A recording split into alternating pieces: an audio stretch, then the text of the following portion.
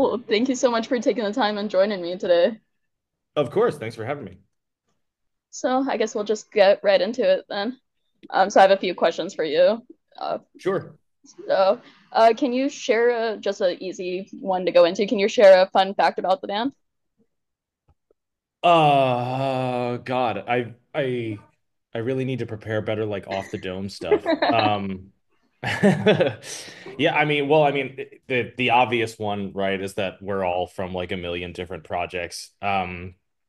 The the whole band was kind of started like half by accident. I don't even actually think that like any of us thought 100% that it would like work out. Think it was just one of those conversations you have with your friends where it's like, wouldn't it be cool? Yeah, and those are always And it the usually best just dies ideas. out, like some people talk about doing podcasts, some people talk about fucking It's like always the starting a podcast. business. Yeah, Always right, the yeah, usually that. podcast. But yeah, that's probably off the dome. That's the closest thing I can come up with. I don't know how fun that fact is, but No, so I guess this is my next question, but I think that probably ties more a little bit into it. But how did the band come together? yeah, so I had written a song which wound up being called Gaps. It was one of the songs that we released earlier this year.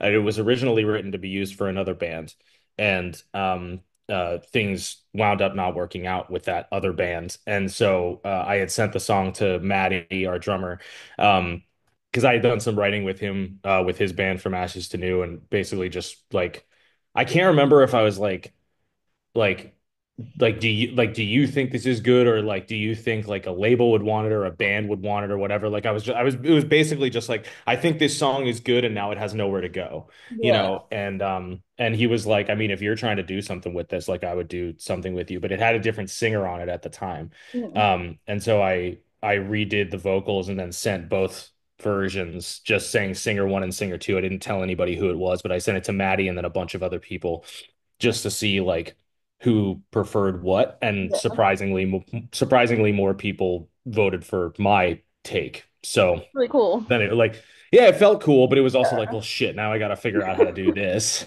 you Yeah. know? He throws a wrench in his Um, hands a little bit. yeah, exactly. So, but no, I mean, it was a cool, like, it was definitely a confidence boost because at that point, any writing that I had done with people before, like I had always been on the instrumental side of things because I've been a guitar player for so long. So, Yeah.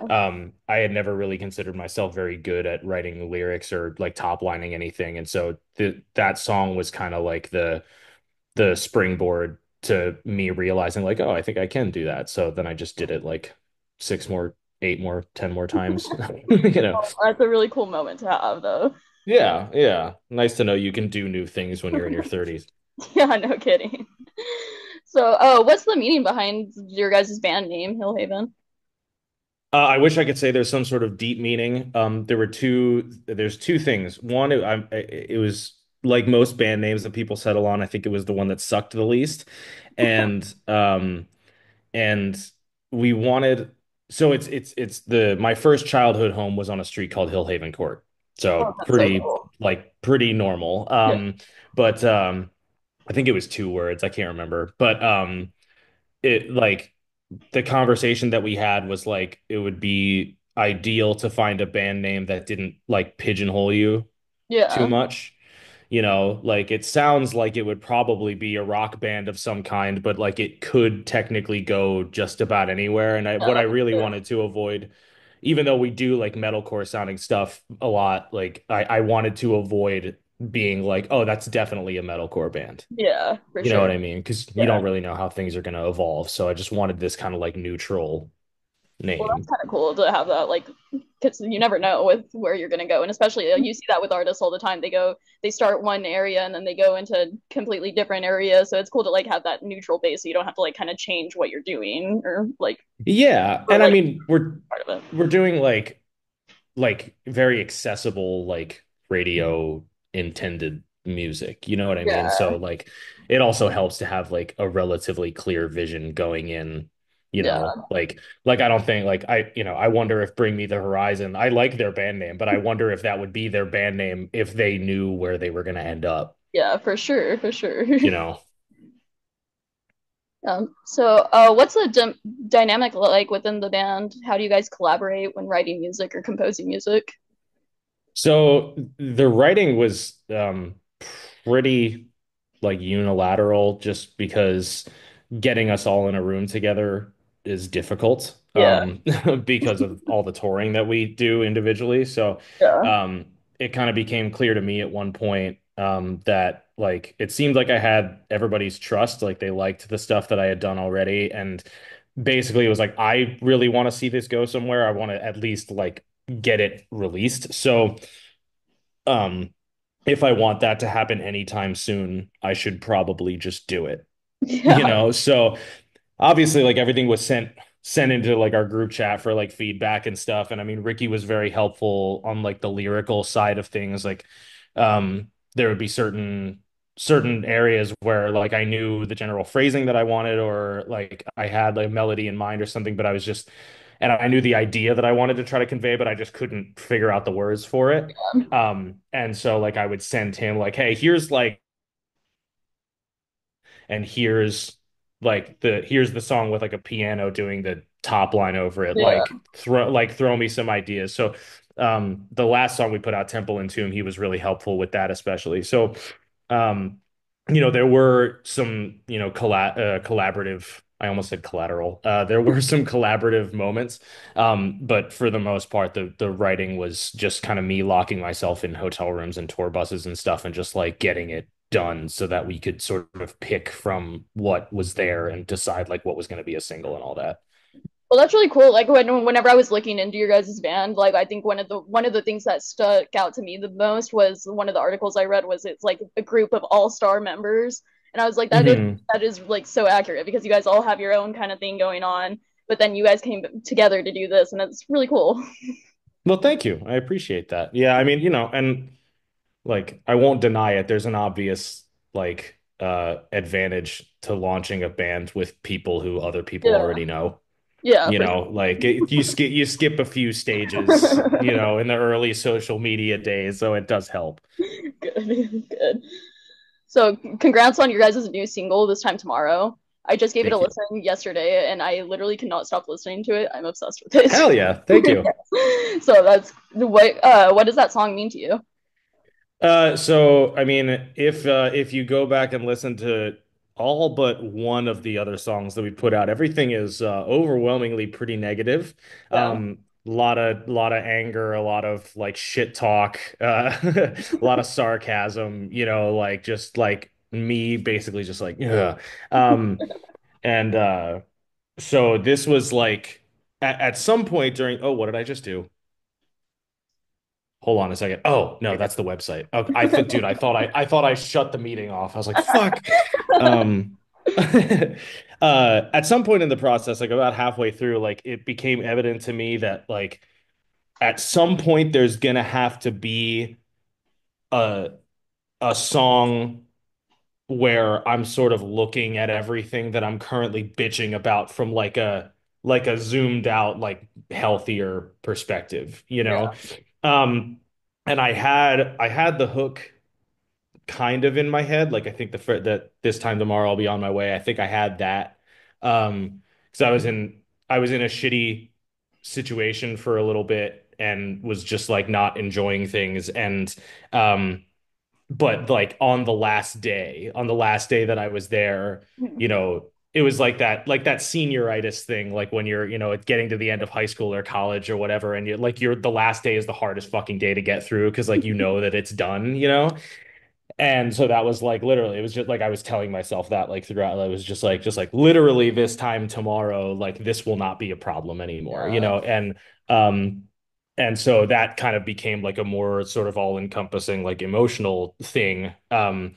And yeah, it was just something where like I wanted to have some like glimmer of hope somewhere, because I think not just from a personal perspective, but like in general, like rock and metal bands, like we're usually singing about bad stuff.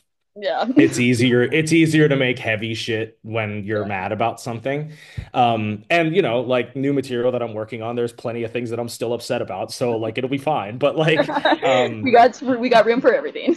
yeah, exactly. And also like the process, I think I said this to somebody earlier today, the whole process of like writing all of these songs, like from like a sort of like cathartic healing perspective, like it kind of felt like I was taking like all of the like negative emotions and experiences and sort of grudges or whatever I might have been holding on to, and kind of felt like I was just putting them all in one place and just like burning it all to the ground. You know Yeah. what I mean? Just sort of like getting it out was my way of getting rid of it, kind of thing. Yeah.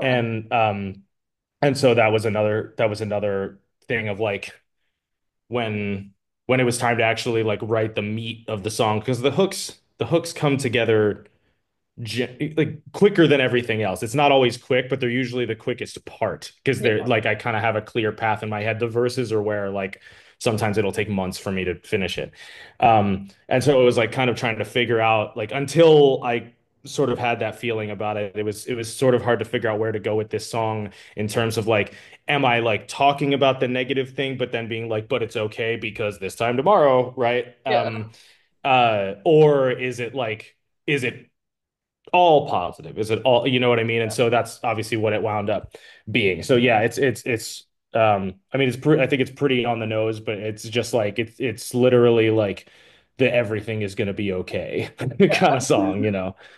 Yeah, well, that's what one of the lines that really had me hooked was the "Come hell or high water, we'll make it out alive." Hmm. That's what. So, like, do you discuss or do you strive for like in your music to like kind of discuss mental health a little bit, or is that kind of just more of a Yeah, I don't think I ever like explicitly like said to myself like, "Oh, I'm gonna cover this," because like I have my own struggles with it, obviously. yeah, I think most of us do, especially if you're a millennial or younger. I think it's just sort of in your for DNA. sure, right? You're just born with You that know, now. yeah, right. Yeah. If nothing else, the internet has convinced you you're depressed. Yes. Um, but I think it was more of just something where I realized that writing from a like super personal perspective and kind of taking the metaphor out of it as much as humanly possible was where I like that's how I kind of found the path into being able to write lyrics and things like that. Because I came up in like the technical death metal progressive heavy genre. Yeah. So all of those lyrics are very like ambiguous and metaphorical, and there's a lot of big brain stuff. Yeah. And whenever I would try to write something, that would always kind of be like my reflex is to kind of take that approach. And I would just everything would feel horribly disingenuous. So um like it just kind of like hit me one day of like, oh, like I think it was when I started like really diving into kind of this area of like rock and metal, where I was just like, oh, it's like completely acceptable to just write a song that's like, I'm mad at you. You know Yep. what I mean? Like, and Yeah. like that's fine. You don't have to like beat around the bush. You know what I mean? Exactly. And I think that also has to do like I haven't been on Facebook in a long time, but when I was, I would get in arguments with people all the time. So I got really good at laying people out in writing. So when it came to writing lyrics down, it was like, oh, like I'm basically just doing that, you know? Just So go that on helped. Facebook for a few minutes and then you got a new song. Yeah, That's yeah, always how it is something. with Facebook. I'm always arguing with people on Facebook too. I'm just like, how can you be so stupid? Yeah, I mean, for not to get super political, because I don't aim to be that way, but like for the first 4 years of Trump's presidency, like I was just really mad about everything.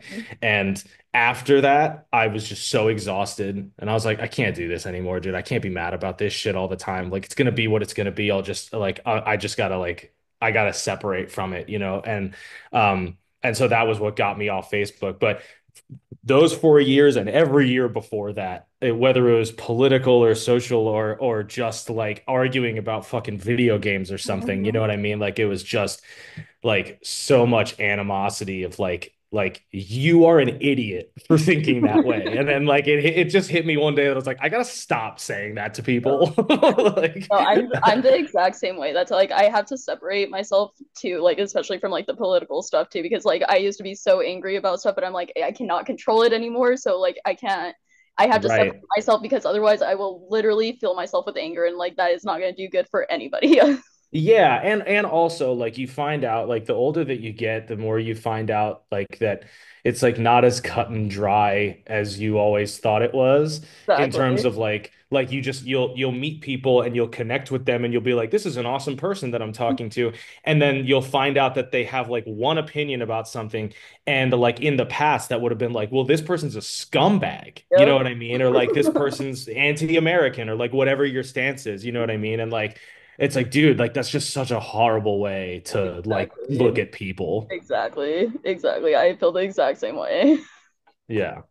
So I don't know how I got there, but that, yeah, to whatever your question was, I You're good. I like going on my tangents too. So I like right, that right. more than actual structural. Cool. So you guys had a new other single too, the Temple and Tomb. Can you walk us through the creative process behind that? Was that you again? Kind of. Yeah. So that yeah, Ricky helped me with the lyrics on that one, but I knew like right away where that one was going. That one is like literally the antithesis to This Time Tomorrow. It's definitely like the darkest subject matter. Like it's the most like self-deprecating negative kind of shit. And um, being on the road a lot, like you have a lot of days, you have a lot of days alone Mhm. because you're surrounded by so many people all the time that when you finally get a chance to just like be by yourself, you're like, all right, I'm gonna just take the chance to be by myself. But then it's like you hit a wall, you know what I Yeah. mean? Just like nothing's happening and you feel super isolated. And I spent a lot of time in hotel rooms. And so, just and like I'm an inherently pretty self-deprecating person. I don't have the highest level of confidence. So, um, it was just a really like mental low point. And so it was like I had the instrumental kind of like working its way out in my head. And then I was like, all right, well, this is already like before I even like laid anything down, like I was already like, this is gonna be like the heavy one pretty much. So um, which probably means it should be the angry one or the angriest one, And so I just kind of like I let myself lean into the negative thoughts for a while because I knew that it was like there was like a greater end goal in Yeah. mind, or like usually I try to like, all right, go get some sunlight, like try to get some fresh air, or fucking talk to somebody, eat a fucking apple instead of gummy bears that are in the hotel room, Yes, gummy bears. Um, God, I feel like such a piece of shit just having eaten those today. Like, it's a vicious cycle. But Boy dinner. yeah, usually that's like the reflex is like try to get yourself out of that. You know what I mean? Because it's not good. It doesn't feel good to have to like be like Yeah. saying negative things about yourself to yourself. But it was like on it from like a creative perspective, like that was like the I like really tapped into that, like as cliche as it sounds, that sort of like quote unquote tortured artist thing Yeah. where I was like, because I've never had like substance abuse issues or anything like that, thankfully, but like I I for a minute just kind of like understood like what that perspective was. You know Yeah. what I mean? Where it's just you're For just like sure. wallowing in all the shit and like that's how you like get it out. So um I was completely alone writing the entire thing. The day that I did the vocals, I just locked myself in the back lounge of the tour bus because I knew that like it was an off day, everyone was going to be in their hotel room, and the back lounge of a bus is like surprisingly insulated. Like it's actually a really good spot to record stuff. Oh, that's so crispy. Because like in a hotel room, like I could do vocals here, but there's reflections everywhere. You should see. Yeah. I probably have a picture of it somewhere on my phone. Was it Aus? No, it wasn't Australia. It was somewhere in Asia, and uh we got like this is another tangent, but the apartments that we got were basically or the hotel rooms that we got were basically apartments, right? So there was like two bedrooms with two beds apiece, and there was a couch and like all this stuff, and I needed to record vocals for something, and so I literally like moved all the beds out of one room and then took all of the mattresses and made just like a fort of mattresses to get the reflections out because like hotel rooms are obviously not designed to record anything, Yeah. so it can be really difficult to handle the reflections. So the back lounge is actually really great for that. Um, so yeah, it was just letting myself like feel everything and like get to like as raw of a place as possible so that I could just express it as directly as possible. Because again, like my instinct would be to try to like make a metaphor out of something or like try to make something sound smart. And I'm just like, I don't want to sound like I'm trying to be smart. Like I just want it to feel like what I'm feeling. You know what Exactly. I mean? Yeah. Cool. So are these recent singles a part of a larger project or concept that you guys are working on? So the idea definitely was to do a record at first. I don't know exactly where we're at with that at the moment, just because, I mean, obviously we've released 7 songs now. There's 3 more from this body of work that I've put together that, like, we could just do that, just put those 3 other songs with the Yeah. 7 that have been out, and that's the record and cool. And that kind of was the idea. But when you do a record, you want to have like merch bundles and Yeah. like the proper promo for it. And we're only just now starting to ramp up the PR because we've been kind of waiting for proof of concept on this thing for a little Yeah. bit. So it's all just kind of up in the air right now. Like we definitely do want to have some sort of larger body of work, whether that's an album or an EP. But now because enough time has passed and we'll be into next year pretty soon, the conversation is like, well, do any of the first batch of songs make it on there, or is it just going to be Yeah. all new stuff? And if it's all new stuff, then we have to make a different album name than what we had originally thought. You know what I mean? So Yeah. um it's just like the timing didn't really work out as far as like the album idea was concerned, and I didn't really think that there was enough like infrastructure in place for it yet. Yeah. So like there will be one at some point. I Yeah. just don't exactly know what shape it's going to take yet. Cool. What's one thing that you hope people can take away from listening to your guys' music? So I've said this before, and I don't like saying it, not because it's a bad thing to say, but because it just feels very cliche. Yeah. But like, I mean, I think that the one of the only things you can probably take away from music that's so personal to somebody else is just like whether or not you can relate to whatever that person is talking about or what they were experiencing when they wrote that song or whatever. So on a lot of the more negative subjects, like hopefully it can just be some sort of confirmation of like, cool, I'm not the only one that feels this way. Yeah. And as far as the new one is concerned, the message is very much just like, kind of this too shall pass kind of vibe. You know what I mean? Sure. So luckily I wasn't coming from a place of, like self-harm or anything like Yeah. that. But even so, like somebody who might unfortunately be in that situation, like if they were to hear the new song and sort of kind of find their own kind of ray of sunshine through it, like even better, you know what I Well, mean? that's like that. Your new song "This Time Tomorrow" would be a perfect freaking song for that. Exactly, going through that.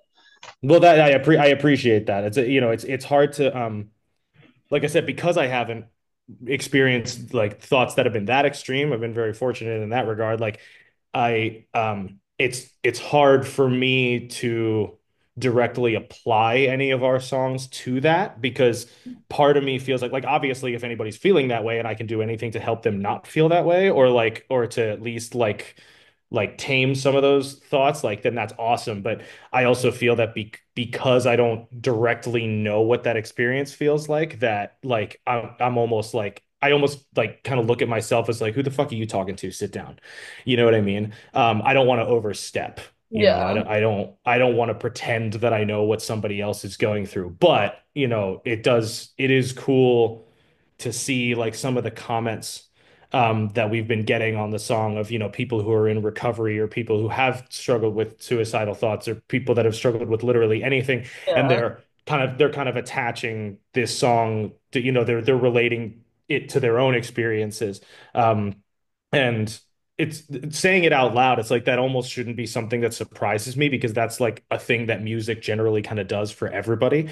Yeah. But when it's your music, it almost feels like why would anybody ever connect with this? Yeah. Like, you know what I mean? Like I'm just talking about my bullshit. You know what I mean? Like, Yeah. so it's like a difficult thing to wrap your head around, but like we've gotten a lot of really kind of uplifting comments on the new song so far, even though it's only been out for a few days. So that's definitely like a big Yeah. a big positive. It feels good. Yeah, that's awesome. Well, you'll be getting probably at least 1,000 more streams from me from it.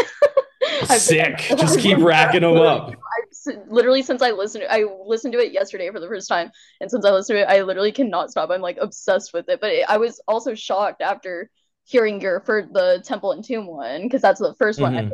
Yeah, so it was like a such a different mix up, but I think that kind of goes with how you were saying about how you don't want to be wrapped in that like one genre kind of thing or expect something from somebody. So it was cool Right, to get that after hearing the Temple and Tomb because that one was just so hard and that one was legit is but it goes hard and then this one is so right. like, uplifting and it like it's like more chill. But yeah, I'm freaking obsessed. Yeah.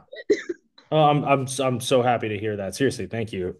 Yeah, I mean, I think like there's all even when it gets really heavy, there's always been like a very clear emphasis on like accessibility and like kind of marketability, radio friendly to some degree, right? Like I don't think you'll ever hear Temple and Tomb on like a terrestrial radio station, but you know what I mean? Like even that like the hook is there, there's still that sort of pop sensibility to it. But yeah, that was definitely like that's it's a really important thing to me to be like to like have the latitude to do something like that. You know, I think there's that's it's de this song is definitely like its own outlier from everything else that we've put out, but like each song in its own right has been different from the last one too. So there's definitely been some variety and like I think that's also important when you're starting something new because a lot of this is just sort of throwing darts at the wall.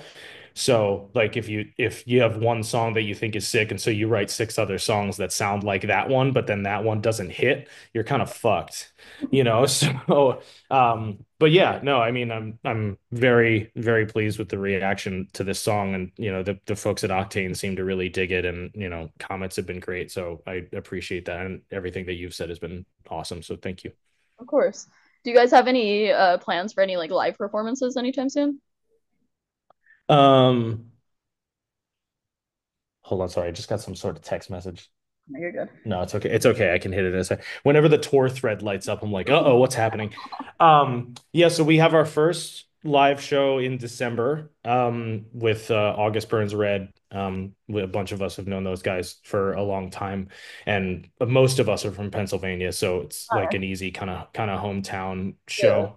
Um, we're talking to booking agents right now about like what opportunities there might be next year. You know, most of the festivals and stuff are already kind of booked up. There might be some opportunities here and there, but it's probably going to be trying to find like intelligent opening slots. I don't know exactly how much touring there will be since we all already tour full time, or like if you know if a tour does come up and you know one guy's not available, we might still have to do the tour and have somebody fill in, or just not have that person there, depending on what position it is. So you know the nature of starting a band with people in other prominent bands is it's going to be difficult logistically. Yeah, it's so much harder than just a regular like a regular upcoming up and coming band like that or that's their main focus kind of thing rather than you guys already have Yeah. your own things, doing your own things and then coming together to do this. So that's probably a lot more Yeah. And harder I'm than regular. Yeah, and also like we're you know I mean I look I have no illusions that that Hillhaven is just going to be like headlining arenas in a few months. It's like I know how this works. That's not how it goes. But like we also like we've all been doing this for long enough and we know that when you start a new band you're kind of going back to zero. Yeah. So we've all gotten used to touring in buses and having hotel rooms and like doing and that's probably not something that's going to be happening with this band. So we're okay with that, but we want to make sure that that like whatever tour we're doing it for is like the right one. You know Yeah. what I mean? And that's not it's not to like throw shade at any band that we don't tour with or whatever. It's just that like, you know, with something like this, you want to make sure that you're putting it in front of the right audiences and like, you know, not only do we not have, you know, the like necessarily the time to do the, you know, just kind of eat shit for 8 months out of the year, you know, grind that most new bands have to go through but also just like physically we can't we can't do that anymore. We're all over 30, you know. Um so you know just like living in a van and making no money for an entire year it's not the most feasible thing. So you know there definitely are some challenges with it, but you know obviously the music has so far proved to be accessible enough to kind of perk the ears up from some of the right people. So, you know, we're hoping we can kind of lean into that and make some smart choices that that aren't necessarily the most difficult ones, if that makes sense. But, obviously that could be a total pipe dream, but, we'll see what happens. That makes total sense. Cool. I think that's all I had for you. So thank you so much for meeting with me and taking the time. Of course. Yeah. Thanks for having me. Cool. Have a good rest of your day. Yeah, you too. Have a good one.